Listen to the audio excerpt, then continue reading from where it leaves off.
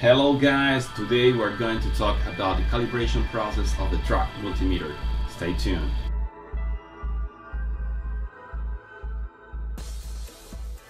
How to calibrate DROK multimeter with Hall effect sensor? You will need some extras. You will need a variable DC power supply, two 50 watts rated 12 volt light bulbs, car light bulbs, a voltmeter, an ammeter, a DROK unit, and wires to make the connections. Okay, now we're going to make the connections.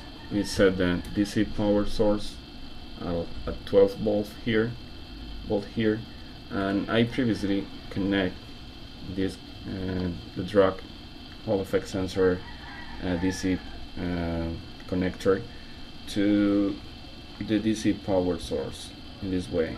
This red cable directly here to the positive lead, and this negative cable here directly to the negative lead. So we detect the unit. This is the unit, and we pass, turn off here, and we pass the positive lead through the Hall effect sensor unit in this way.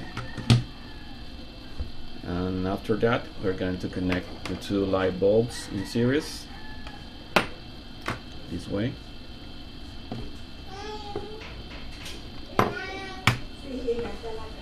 In series with, and then to the negative lead of the power source. Then we turn on, we connect this connector to this unit, and we are going to see here that this jumper is connected to J4, and that's actually we need. So this jumper must be in the first position, otherwise it will not turn on.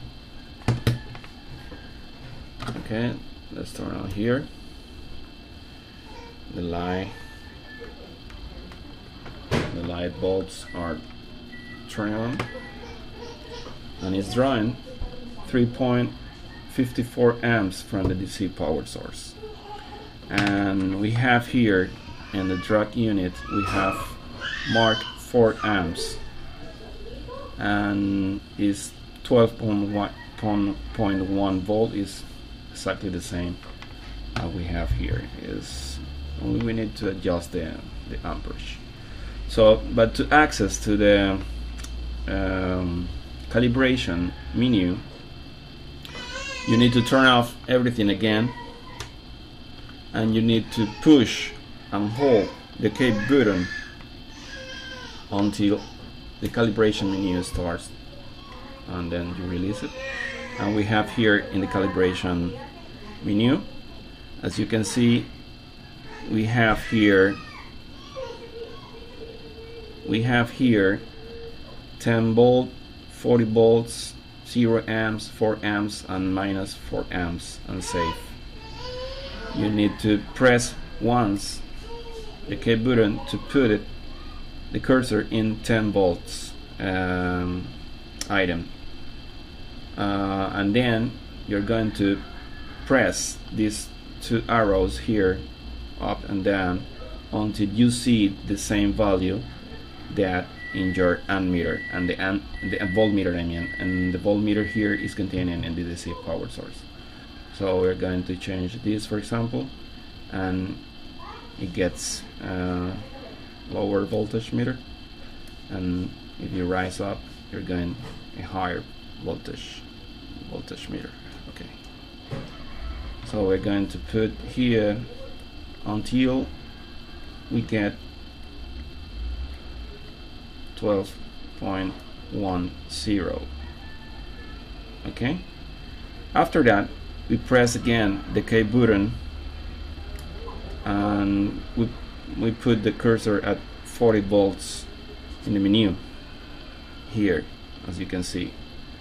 And after that, we're going to increase the voltage in our DC power source until 24 volts approximately, and then we adjust here and it's calibrated, but we can adjust here more or less until we get the same result as our voltmeter here.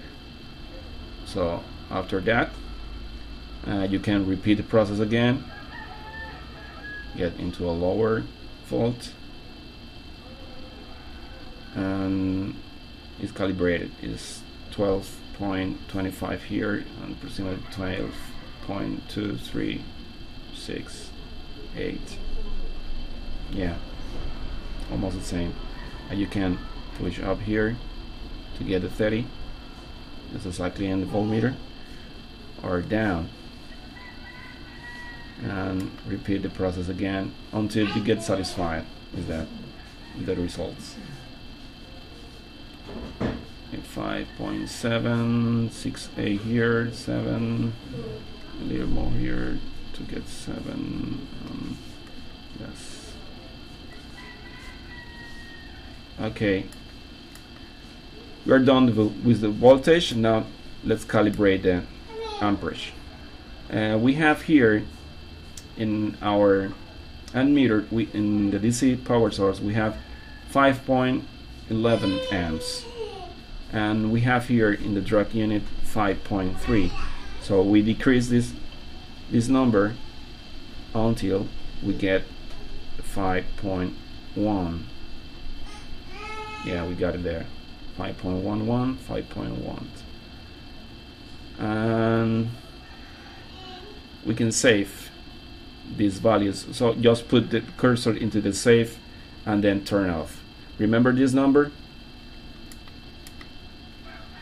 For example, 4377, or this number, 2477, and we save that numbers if we put the cursor into the save position and then turn it off.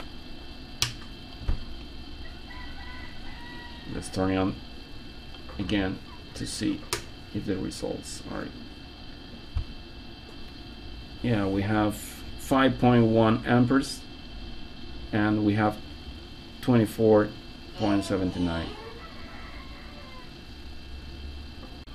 So that's it, guys. Stay tuned. Don't forget to leave your comments and questions below the description.